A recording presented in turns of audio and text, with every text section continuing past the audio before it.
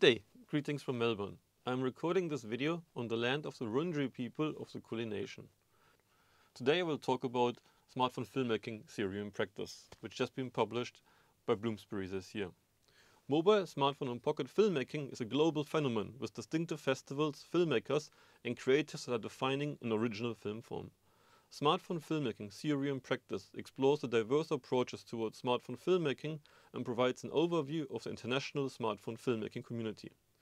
The interviews with smartphone filmmakers, entrepreneurs, creative technologists, storytellers, educators and smartphone film festival directors provide a source of inspiration and insights for professionals, emerging filmmakers and rookies who would like to join this creative community. While not every story might be appropriate to be realized with a mobile device or smartphone, if working with communities, capturing locations, or working in the domain of personal or first-person filmmaking, the smartphone or mobile device should be considered as camera of choice. The mobile specificity is expressed through accessibility, mobility, and its intimate and immediate qualities.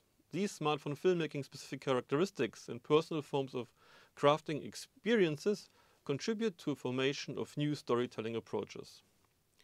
Stylistic developments of vertical video and collaborative processes in smartphone filmmaking are evolving into hybrid formats that resonate in other film forms.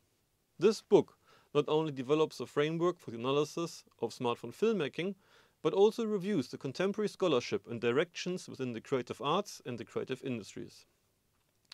Smartphone filmmaking theory and practice initiates a conversation on the current trends and discusses its impact on adjacent disciplines and recent developments in emerging media and screen production, such as mobile XR, extended reality.